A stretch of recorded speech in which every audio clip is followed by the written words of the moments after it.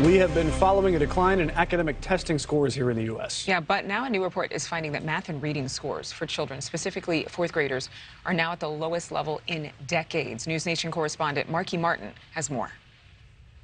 According to a brand new report card from the National Assessment for Educational Progress, elementary test scores in math and reading have plummeted to a level not seen in 50 years. In the 2 years before and after the pandemic, math scores dropped 7 points, marking a first ever decline. Reading scores dipped by 5. It was very difficult. Both of my kids do so much better hands-on in the classroom. Julie Jordan is a mom of 2 who's not surprised by the report card. She watched her own children fall behind when COVID repeatedly took them in and out of the classroom. As a parent, we had to pick up the legwork and try to fill them in as much as we could, and it was still hard. And then you still had to deal with the teachers that were out because of their own kids with COVID. So it was just a really bad, vicious cycle. The new data also revealing that many of the most vulnerable children fared the worst. Students of color, those who are economically disadvantaged, and students with learning disabilities saw their scores sink lowest. Some of our lower socioeconomic kiddos didn't come to school at all. Tracy Fisher is running for the Texas State Board of Education and has served on her local school board for a decade.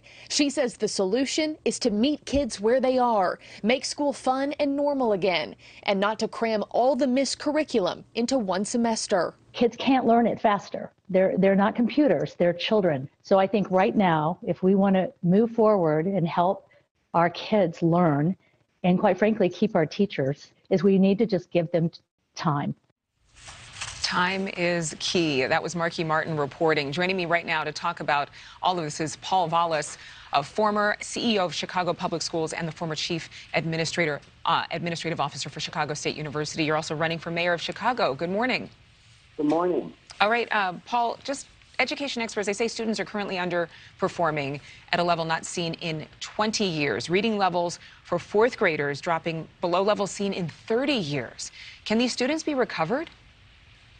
Well, they can, but I don't anticipate the school districts are going to do what needs to be done to help them recover. You don't believe that they'll do what needs to be done to help them recover? No, absolutely not. You know, when I rebuilt the school district in New Orleans after Katrina, we had children who were out of school for the better part of literally 2 years, and yet we were able to come in and we were able to implement the type of reforms that actually resulted in New Orleans leading the entire state in academic improvement for 7 consecutive years. And we did it primarily by extending the school day and the school year. In other words, we added about 35% more instructional time. We already have the shortest school day and the shortest school year of any country in the industrial world. And the only way that you make up for lost instructional time is by lengthening the school day and lengthening the school year. And it looks like Atlanta is one of the only school systems in the nation to actually extend the school day. Let's talk a little bit about these math scores, seeing the biggest drop since the tests began in 1973. Moving on to this next question, the National Association of Superintendents says that there are numbers that are disappointing but not surprising. So, I mean, it's kind of sad that that's the statement, like, oh, well, we expected this to happen. But what is it going to take to have school districts actually respond in the way that you're discussing?